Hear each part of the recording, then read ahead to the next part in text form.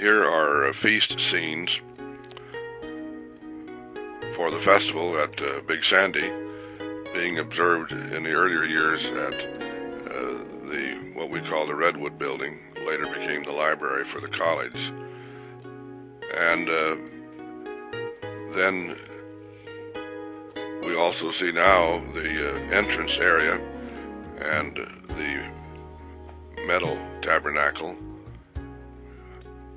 and the many people coming in their cars to park out front.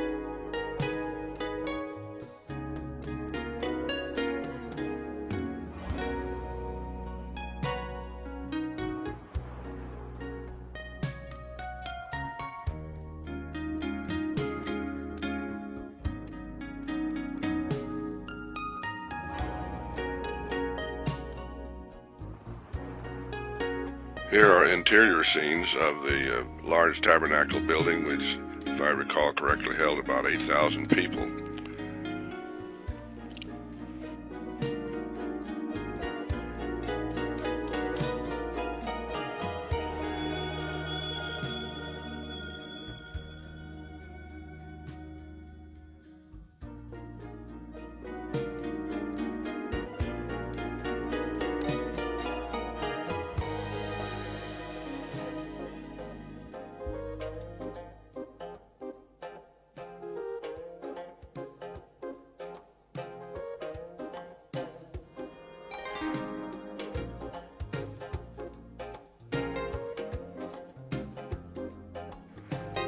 Here are scenes in the camp area, which later became the area for the women's dormitories for Ambassador College. Back then, it was very dusty and with red clay dirt.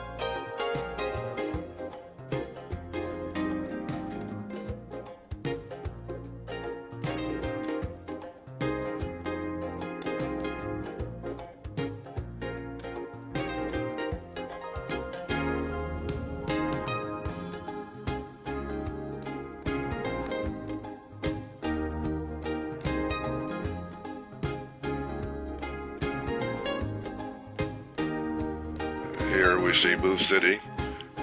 You'll notice that there aren't any paved roads. And after we see a bit of Booth City, we're going to see scenes from our home. And here is a road going up to our home. There you can see the homes at a distance.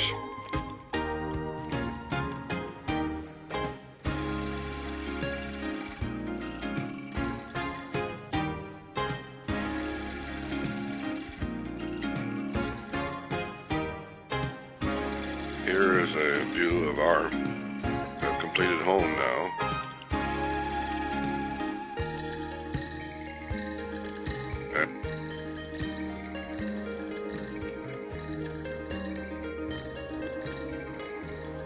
Here you see the Chrysler that was a fleet car that we had at that time, and also the dirt road.